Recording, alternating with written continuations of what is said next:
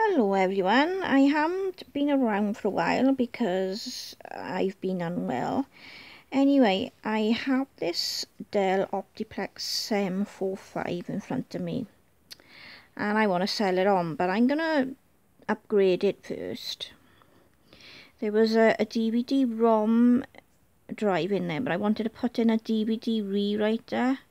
Anyway, I've tried 3 different SATA DVD rewriter drives and none of them were recognised. I was getting that error that says SATA one device not found, and there was no ID showing, and a SATA drive's in a BIOS. I've got a feeling it might either be something to do with this PATA to SATA adapter or the drive itself, something to do with firmware.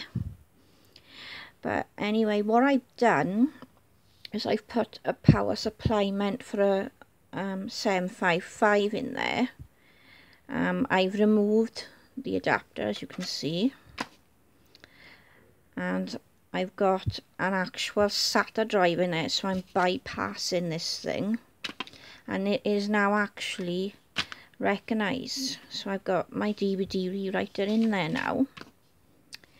Now there is another option that I could have tried.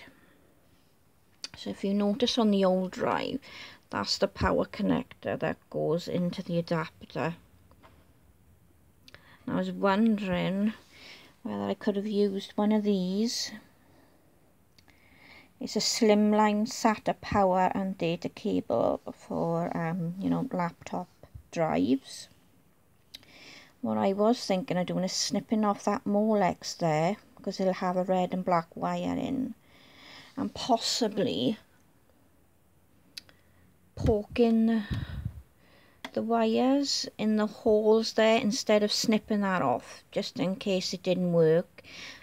That's what I was going to try. I don't know whether this will give sufficient power or not, but that's something you could try because it might be a cheaper option. You won't obviously need this orange wire, because if you look at the micro SATA power connector on, that's in there. Right. See, we got one of them as well, and then it's only got a black and red wire. So what you could do is, like I said, snip that Molex off and push the wires in the corresponding holes on there. Put glue or tape on it and see if that will work. It could be a cheaper option rather than get another supply, unless of course you've got one of those power supplies lying around that you don't need. But I'll just fire up this machine now and I'll show you that this I don't know if you can see there, it is a 745. I'm on my phone, and it is, because it's a bit dark down there. Yeah, you can just about see it is a Dell Optiplex 745. Right, I just gotta get round the front here and then switch this machine on and press F2. There. You can see it's a 745 on that screen, right. If I go down to drives, my keyboard's not been detected.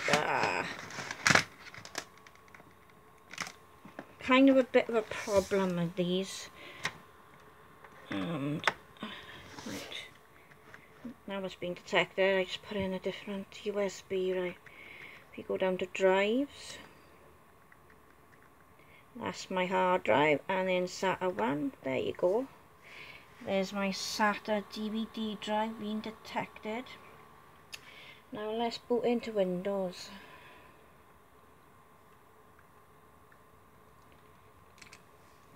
Let's see if it's detected in Windows, because it wasn't before when I put a different SATA drive in there. It was blank under my computer.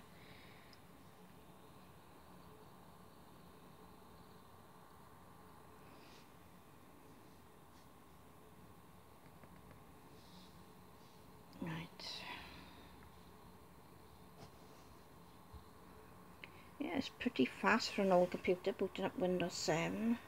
I haven't got any graphic card in there at the moment. I've got one coming in the post, a low profile one. Right, my computer.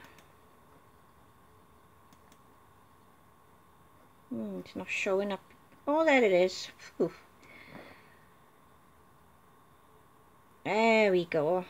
First of all, I said it was a CD drive. That's what it must be doing me. Let's have a look. That's what it must have been installing, that drive. Well, when I had, I put a SATA DVD rewriter in there. That was absolutely blank there. It was only showing the hard drive. So there you go. Anyway, I hope these tips helped you. Like I said, there's two options. I'm not sure about that adapter on eBay because I haven't tried it. But like I said, if you just poke the wires in the hole and tape them up without cutting anything, you're not going to be ruining anything. If it doesn't work, you could try that option first and maybe then just put one of these in.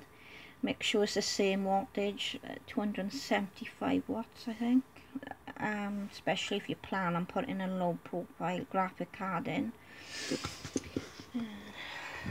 It is quite difficult because the PCI slot is very close to the hard drive, and I've had to look at a number of cards that have a small heat sink on them because some of them are quite blocky and there's no way they will fit in there.